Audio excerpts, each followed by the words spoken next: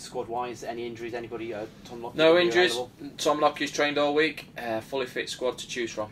Absolutely, and that must be, given the size of the squad, that's important that you've got the full 16. It is. But I've you know, just signing Neil Trotman on a short-term deal. He comes in into the squad, so I'm sure you guys will want to have a chat with him after that, because I've only just announced that. But he's agreed to a short-term deal to earn himself a full-time contract. He played a full season at Plymouth last year. He's missed a couple of weeks of pre-season from a badly infected toe. But you know, he's been great in the changing rooms, and it's testament to the lad, to be fair, because he's got offers on the table of longer terms. But he wants to take his chance at Bristol Rovers and earn himself a full-time contract, which is great. With regards Jamie Turley, we had him assessed at medical. He didn't pass his medical. He's still 6 to 8 weeks away. Jamie Turley is still a player I want to bring to the football club when he's fit. You know, testament to Jamie Turley. He wants to come in a couple of days a week without any cost, any wages being paid, to get himself fit, ready to go for when he can play.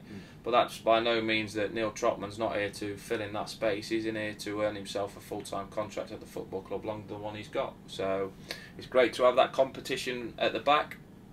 And both give you a little bit of experience, don't they? They're not fresh out of youth football. He played a full season at Plymouth last season. Neil Trotman, he's got plenty of experience. He's fitted in well with the group all pre-season. You know, he's very good to be positioned in the box at the right time to head things away. So I'd like to have seen a little bit more of him, but obviously the infected toe caused a few problems, but his experience speaks for itself, so he'll be a welcome addition.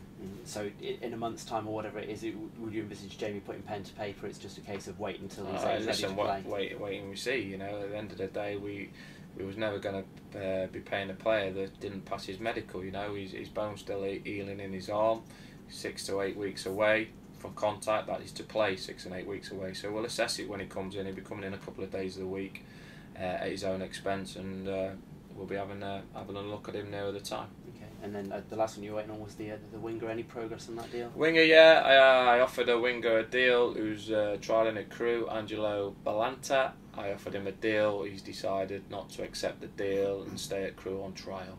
I wish him all the best. Okay. And what about Cully, Darrell? Yeah. What about he's training with the squad? Yeah, still. You know, still training with the squad. He's trained a couple of days. He'll train the back end of this week, then I'll make a decision on him. I have made a loan move for a striker to bring a lone striker in for a month. I'm waiting on a phone call today about that. Okay.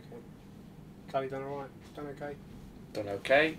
A little bit rough around the edges, but like I say, we're having a bit of a practice match this morning behind closed doors, so we'll have a little look at him in that, and I'll have a look at him in training tomorrow, then I'll make my decision.